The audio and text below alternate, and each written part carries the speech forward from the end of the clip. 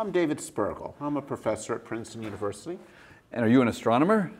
I'm an astronomer or astrophysicist. I spent most of my career as a cosmologist thinking about questions like the age of the universe, how did the universe begin, how did galaxies emerge, and in recent years I've been more and more involved in thinking about extrasolar planets and how we detect them. I've been leading the NASA study on building a new mission that would be carrying out a program both of cosmology and detecting extrasolar planets called WFIRST. Do you have any hobbies? I enjoy bicycling. I run regularly, run half marathons typically. How often do you do that? About once or twice a year. Wow. And favorite music? You know, like many people, I'm stuck in the 80s, rock and roll. So. Okay. And what are you reading now? Bunch of things. Last science fiction I read was The Martian. The Martian by? Oh, forget the guy's name. It's great. It's going to be made into a movie shortly. All right. The Martian. The Martian. Right? It was enjoyable. You're reading books about aliens? No. It's about a human stuck on Mars. Oh, I see. Okay. So it's a book about humans. Okay.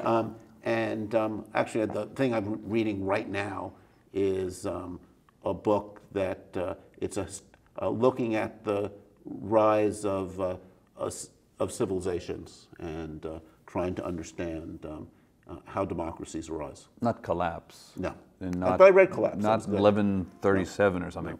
No. Okay. Are we alone? I don't know is the clearest answer I can give on that. My guess is we're probably not, but that for me is purely speculation.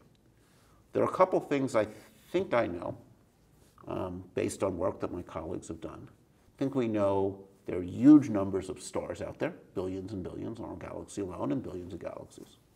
We know that planets are about as common as stars. So there are lots of planets out there. And I would say that I think it's very likely that there are many, and by many I would guess of order 100 million planets that are broadly like the Earth, Earth size at similar distances from the sun. And many with water, I suppose. And many with water. Now, Venus comes close to being an Earth-like planet. It's comparable distance, comparable temperature, it's a little bit closer in. And just because it seemed to be a little bit closer in, its history ends up being very different from the Earth. And it doesn't have liquid water. So I don't think we know enough yet about how planets evolved to say of those, say, 100 million, couple 100 million, which actually have water, have conditions necessary for life, have fairly stable orbits and so on. But I think a conservative guess would be there are at least 10 million planets that are fertile places for life. Are fertile places. But that I mean a place like the Earth, which has fairly stable temperatures over a long term, has liquid water, has an atmosphere that's, what might be important for Earth is the fact that we have the inorganic carbon cycle. We have ways of getting the CO2 out of the atmosphere into the rock, and that's tied to the fact that we do have continents and interesting geology, right? So that, what size planet you need for that, whether you have to be really very close to one Earth mass, is not yet understood. So but I think a lot of planets are likely to be like that. That's what I mean, a potentially habitable planet. Now, can you distinguish between necessary and sufficient? I mean, you're talking probably about necessary things, but how about sufficient? Necessary is easier. Yes. So that's why I've been going through necessary. Now, to me, to answer this question about, and this is really following in some ways the Drake equation, right? What is, the number of alien civilizations out there? To me, there are two big, or at least three big uncertainties. One is, how often does it take to go from conditions for life to life? How do you get that first cell?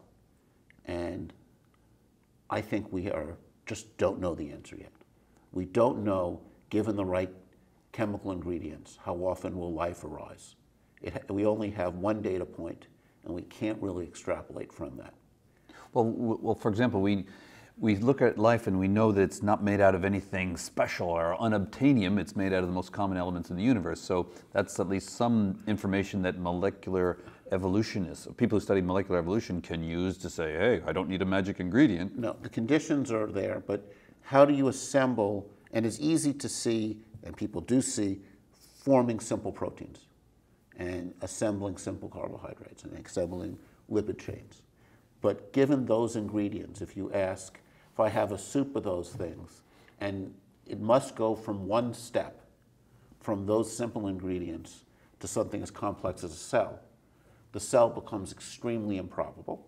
And if life must take that huge leap at once, we are the only, Earth is the only planet that has life in our galaxy. On the other hand, there very well may be, and I suspect are, intermediate steps that are viable, things simpler than the simplest life forms we see now. And if you just need to take a series of intermediate steps that we've not yet determined, it is possible that life is much more common. But this is something that is this area of active study, and I think we have no idea what the right answer is to. Are we looking for these intermediate steps? Absolutely, absolutely. There are people, chemists, biologists working on these things now. And then another hard step is how do you get from single cell life to complex multicellular life? And that took a long time. You know, the one piece of data we have is that took a long time on Earth. If you look at Earth during most of its history, it had life. It's had life for, you know, at least 3/4 of its history. But it's only been in the last few 100 million years, last 10%, that we've had complex life. And of course, it's only been during the last few million years we've had humanoid life. And during the last 10,000 years that we've had what we'd call civilization, based on agriculture and things. And during the last 500 years, maybe, you want to say we'd have a technological civilization. And we've been spacefaring for maybe 50. So when I asked you the question, are we alone, you said probably not. Were you referring to simple life, or were you referring to technological life? Both. Both. Both. Now, with technological life, another thing we are certainly ignorant of is technological life, how dangerous is it to life to be in advanced technology? We could have blown ourselves up with nuclear weapons. We haven't yet. That may be luck. We have not yet destroyed the planet and made it uninhabitable. We are working on it. There are things we're doing, there are many things we're doing that are degrading our environment. Will we destroy our planet for life? We won't destroy our planet. The Earth's going to be here. But we may make life conditions so difficult that human life ends. You know, and that we're not there right now, obviously, but if we're asking do things last a long time, we don't know. So these intelligent aliens that you think are probably out there or might be out there, are they going to be Democrats or Republicans? Neither. Okay.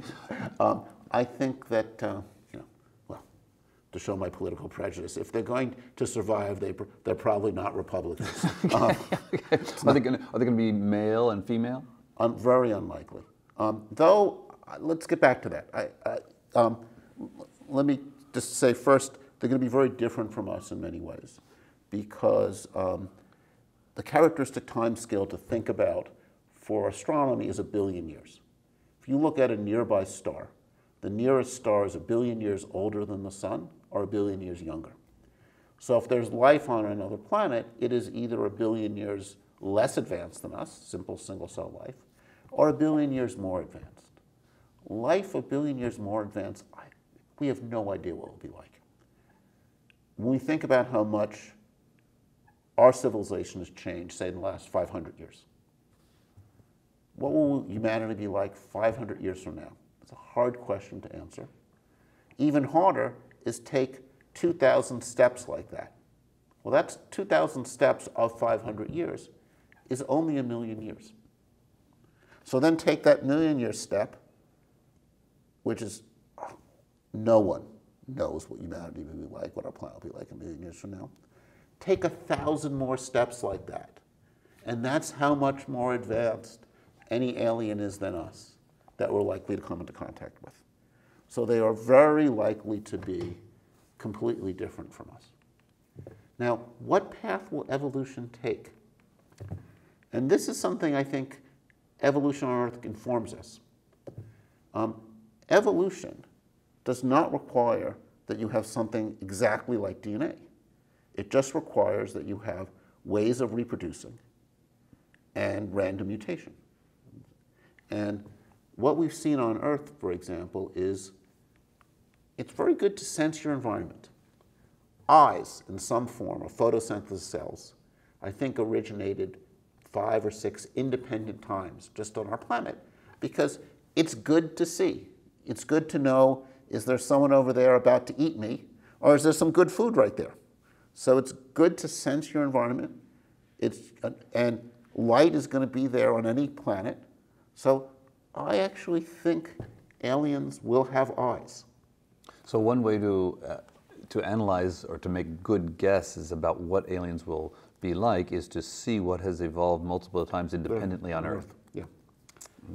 And, so I think that being mobile is a good thing, though trees are doing fine. How about having a head? It's not clear, you certainly want some way of sensing environment, processing things. So to have something like a brain, but concentrated in one place, I don't know. Ants have multiple centers that control different parts of their body. It's not so centralized a brain. So I don't think, all we know is what we can look at evolution and guess on based on that what might apply. And I don't think we have a clear answer there, unlike with eyes. A couple of weeks ago, Yuri Milner dedicated $100 million for the next 10 years to support SETI. What do you think of that? Well, I think it's a great thing that this area is getting support. It's an exciting and promising area. I don't think we know what the answers are. My own prejudice is traditional SETI. By that I mean using radio antennas to look for signals from alien civilizations is so 1950s. So yesterday. So yesterday. And that's because, when it was conceived, humans communicated mostly through radio transmissions. That's how we sent most of our information. People saw things on the radio, and heard things on the radio, saw things on TV. We were sending episodes of I Love Lucy out into space. Today, we send most of our information not by radio, but by optical fiber. That's how we transmit most of our data. And most of that data, even including that sent in the radio, is sent in a compressed form. You take the information and you compress the signal so you can send more information and less data. And what compression does is it makes the data look statistically the same as noise. So it's very difficult to pick up a compressed signal and know that it has information unless you have the code to break it. So while we have been sending I Love Lucy out in a form that's easy to watch, if the aliens want to see Game of Thrones, which is being sent up on cable on HBO, That'll be harder. That'll be harder. So basically, I think you can only detect civilizations like our own between 1920 and about 2000. So I think for SETI to work, we're going to have to think about ways of detecting life that are broader than what's been done before. So, for example? I don't know the right answer, actually. Neutrinos? X-rays? Gravity waves? The little like we know from the evolution of our civilization so far is we've always shifted to higher energies in how we're transmitting information. So X-rays seem to be a good way. Something I've actually never looked into, but my when I've thought a little bit about what would be the most effective way of transmitting a lot of information if I was an advanced civilization brightly, I would do it in the X-rays around a black hole. Black holes are surrounded by accretion disks of gas, and those produce a powerful signal, primarily in the X-ray. And I'm an advanced alien civilization. I have good enough computational simulations that I know if I add a little bit of mass at the edge of the disk, it'll perturb things. The whole thing's unstable. It's a lot like the butterfly flapping its wings, producing a hurricane. So a small change in an accretion disk probably produces a very noticeable change in the emission in the X-ray. So you'd be adding dot, dot, dot, dot, dot. I'd be adding dot, dot, dot at the edge of the accretion disk. And that would be sending out an incredibly powerful signal. I'd be using a black hole as an amplifier. And intriguingly, there are very complex signals coming from every black hole we have in our galaxy. Most likely, it's astrophysical processes. But perhaps, if I had to speculate wildly, these are signals from an advanced civilization that they're transmitting to someone, for others who are sophisticated enough to hear them. So have you recommended to Yuri Milner that he look at the X-ray, invest in X-ray telescopes as well and time sequencing there? No, I've not. But one of the smart things I think Yuri Milner did was he gave the money. He gave the money himself to this idea, but Yuri is not giving it out to individuals. He's asked Jeff Marcy, who is one of the leaders in the search for planets. He's discovered many planets himself through radio velocity work and through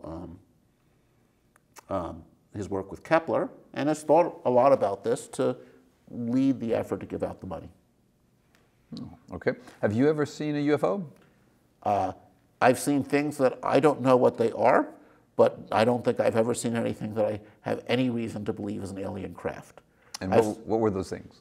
Oh, I'm sure I've seen military test vehicles. Military test vehicles, where did you see them? Where have I seen military test vehicles? Mostly at military bases. But I mean, you see something in the distance that's an airplane. You know, what is an unidentified flying object? You know, it's an airplane that hasn't gotten close enough for me to see it's an airplane yet. Right, that's most of the time what it is. Have I seen anything where they buzz around, follow me around? No. Have you seen anything that you saw and you couldn't, oh, I don't know what that is. Oh, how long has that sense of, I do not know, maybe it's weird, maybe it's, I start to get afraid? Oh, I've never gotten afraid. Never gotten afraid? No, I mean, I've seen, the coolest thing I've seen, which I identified, was I've seen a meteorite come down, and you actually see the trail and you hear the explosion. Oh. That was over, yeah, that's an amazing, you know, if I didn't know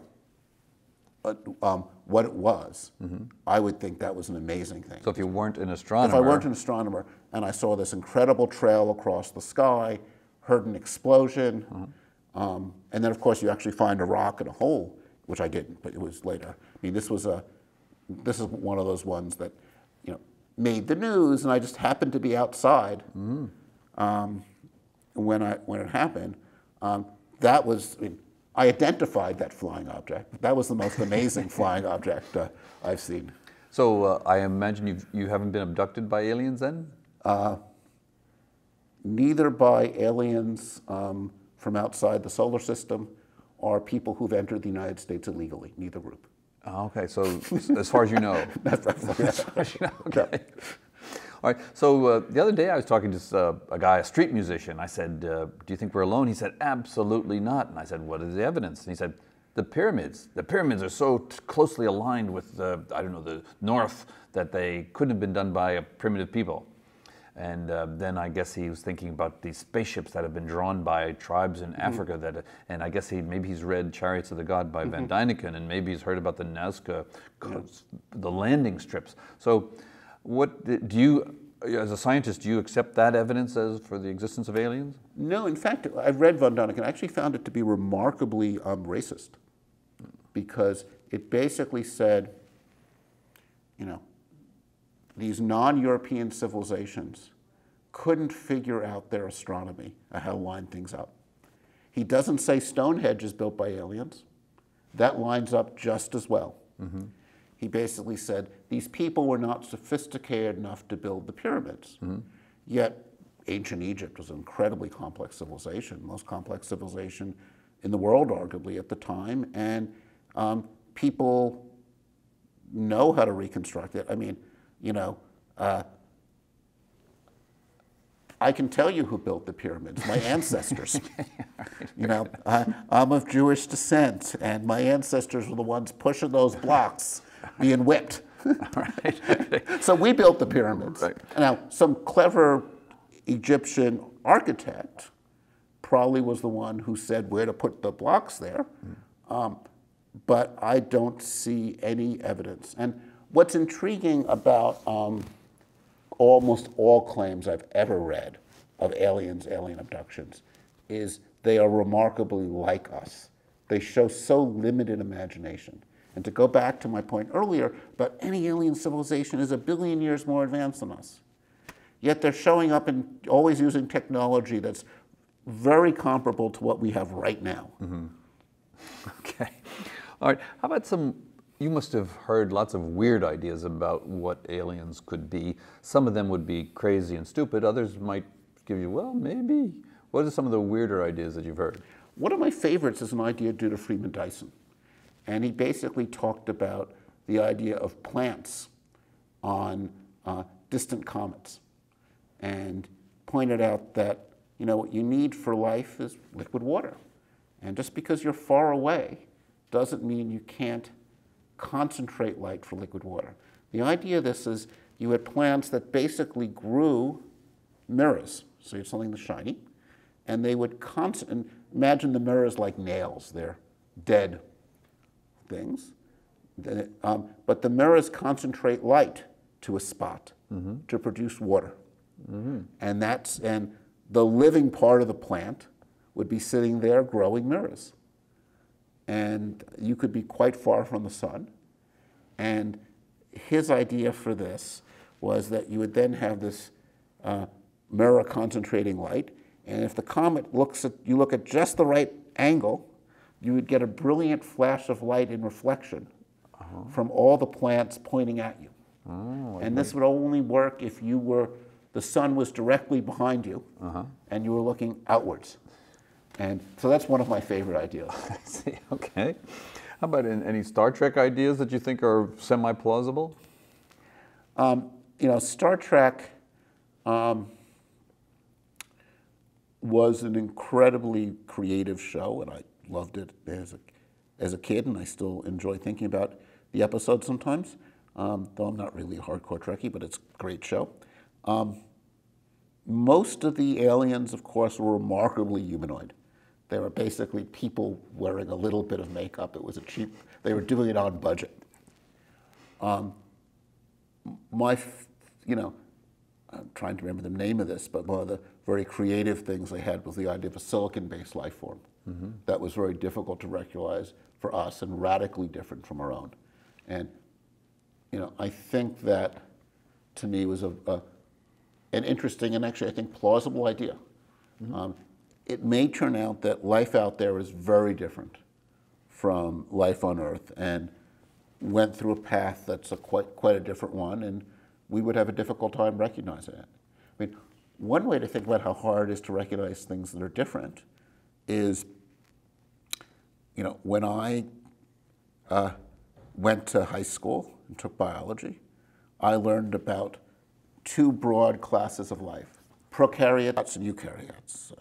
You know, simpler life forms are bacteria, more complex cellular life forms. We were missing a whole huge class of life, archaea. And we were missing at the time many of the extremophiles that we now know occupy a broad range of environment. There was lots of life there in lots of environments that we just didn't have the imagination to look for.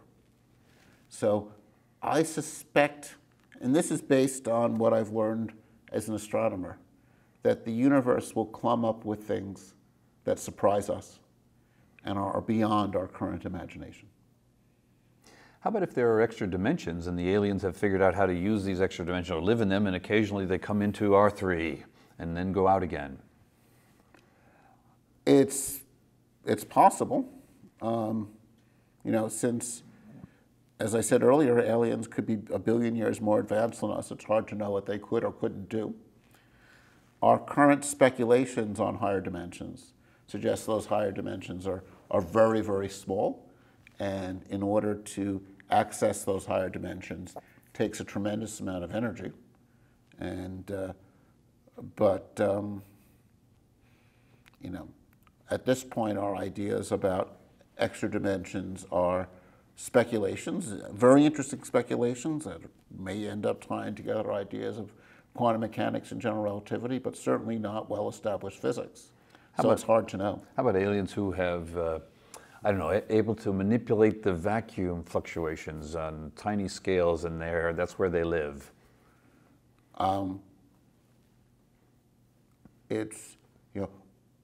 these things are potentially possible. I have really no idea if there's energy to be gotten out of those scales, and if life can evolve to do that. I mean, in life as we know it is made up of complex molecules, and that sends a certain scale, a certain amount of energy.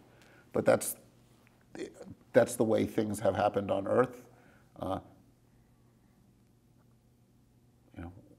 What other directions things take, and even what life will be like here a billion years from now. It's very hard to know. Now, when I ask you questions, you react, you think about the answers. But if you didn't know how to think and you just felt it, you have an irrational side like all of us. If you're just irrationally trying to feel about answers instead of think about them, what would you, or have you had dreams about aliens? Or I'm trying to get to the more emotional side of you here. So the problem with that is this is actually a topic I've thought some about. So, there are things where you react and you're driven by your emotions and your loves and fears and hates. This is a topic where I've actually had time to sit back and think about. I think at the emotional level, I think I want the answer to "Are we alone?" to be yes, to be no. I don't. It seems very lonely if in this vast universe we are the only life form. And I think there's a certain attractiveness to the idea that there are aliens out there who are much more advanced than us, and hopefully evolved in a way and that, as Martin Luther King has said, the march of history is long, but if I get it right, but it tends towards justice. And that I think you can look at, for all the ups and downs of human civilization, that our civilization as a whole has become more moral, more just with time. And I see this just as an American in our history of who gets included in society. And we went from a society that only wealthy white males got to vote and have influence. And that group still has a lot more influence than the average person. But we've recognized the personhood of women, of African Americans, of gays. There's a long way to go at all being treated equal, but there's progress. As Martin Luther King says, the march of history goes towards justice. And maybe more evolved civilizations, just in order for them to be stable, will be moral.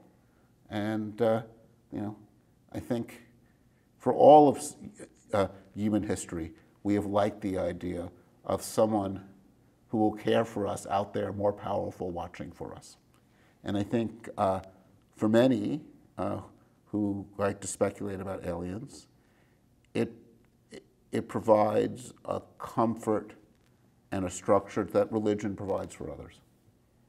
You remind me of Carl Sagan here. And however, Carl Sagan grew up in the Cold War, and I always interpreted some of his looking for I don't know, moral aliens or higher powers that were kind of benign, was a search to get out of this McCarthyist era of, hey, America is great and you communists are bad, and to be more inclusive or to increase the in-group. Is that something that, how would you characterize Carl Sagan's, I guess, promotion or beliefs in this, with regard to Are We Alone? You think Sagan was an optimist? Sagan was someone who believed deeply in science, who had hoped for that this would be a path towards World peace? world peace. Yeah. World peace. Yeah. Like they say in beauty contests. Absolutely. World peace. Okay, now, a lot of the people who are taking this course are not scientists or astronomers, and so, you know, this idea of they haven't thought these things through. So what do you think are the biggest misconceptions that, I don't know, non-astronomers or the man in the street would have about this question? I think the most common is a view of aliens that if they're out there, they're so similar to us, you know, and it's shaped by our movies and our imagination, and some of it's shaped by the fact that, you know, Hollywood would much rather have an alien that's kind of human-like and attractive. I think the biggest that was where I was going. I think the biggest misconception is that you can have sex with aliens. And that's not going to happen. It's not happening. Because I mean, they're not coming here. Aliens are not coming here for you to get laid. That's I want to clarify that. And vice versa. You shouldn't go looking for aliens if you're trying to get laid. No, yeah. You want an emotional relationship. But Spock had a father who's a Vulcan, a mother who was human, so, right? That's not happening. Hi, Lars.